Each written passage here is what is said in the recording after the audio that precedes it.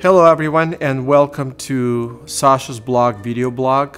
I'm your host Alexander Gorshman and I'm very happy to be here and speak to you about the song Someday.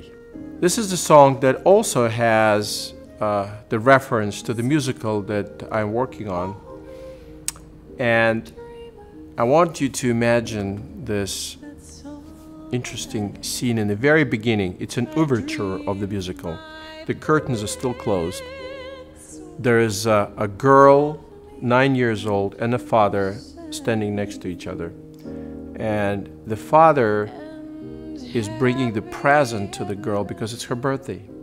And she asks him to open the present. When he opens the present, it's a big gramophone with some records. And she's so excited and she's asking her father, "Why are you giving me this beautiful records and the gramophone?" And he says, "Because you want to be a singer and I wanted to give you something that you wanted." And she said, "How do you know that I want to be a singer?" And he says, "Because you are." And he gives her a hairbrush and she starts singing into this hairbrush the song Someday when she's 9 years old. And she sings it with a piano and a flute.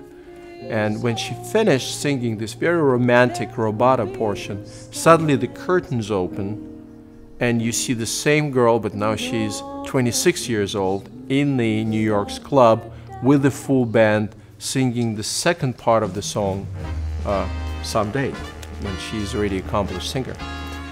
When I presented this and wrote this song, it was really interesting to work on, and Bob Garrett, who was working with me on the musical, also helped me to write the lyrics for the song. We were thinking who would be the ideal person to sing, and eventually we came to two people, Nora Rothman to sing the role of 9-year-old girl, and then Jane Monheit, a fantastic 2 Grammy-nominated singer, to sing the second part when she's in the club. And I really, really like this tune, and I think it came out great.